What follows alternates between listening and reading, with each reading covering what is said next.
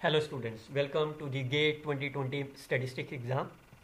Today we will discuss about how you can solve this Markov chain problem. So what is your target is you have to find the expected value of the x2. So what is the states are there? States are my 0, 2, 0, 1.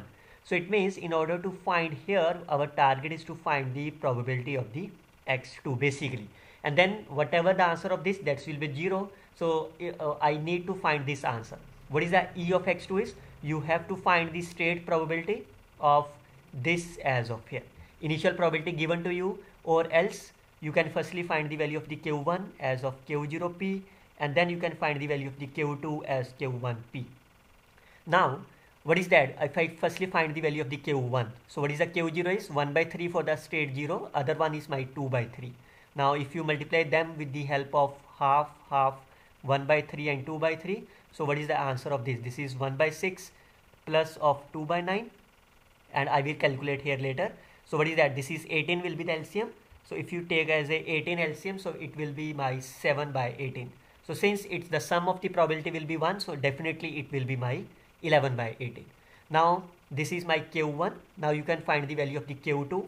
Similarly from here, this is 7 by 18, 11 by 18. This is my Q1 of half, 1 by 3, 2 by 3 and 1 by 2. Again we will try to compute the first part only, second part we can subtract them. So it will be 7 by 36 plus 11 by 54, that is there. So what is the answer of this? If you take the LCM of this, so 108 will be the LCM, so it's my 43. So this answer is my, now it's a Q2, so it's my 43 upon 108. So what is the answer of this? It is nothing but my 65 upon 108. So therefore what is the expected value of the x2? That will be the 0, 65 upon 108. Now what you want? You want to multiply with that 27 also. So if you multiply them 27 on the both side, 27 4, 65 upon 4, that is 116.25 is the right answer of this problem. So that's a very simple task about that. But you can think about that, you have to find the x2.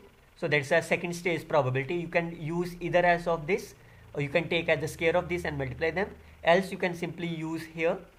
You can find the first value, since the sum of them will be 1, so you can take the second value as such, and then is the required answer as 16.25. So this is a shortcut tricks. You can solve them with the help of this here. Stay tuned with this channel for finding the various other videos related to this GATE statistics and the mathematics exam with some shortcut tricks. Till then, best of luck students.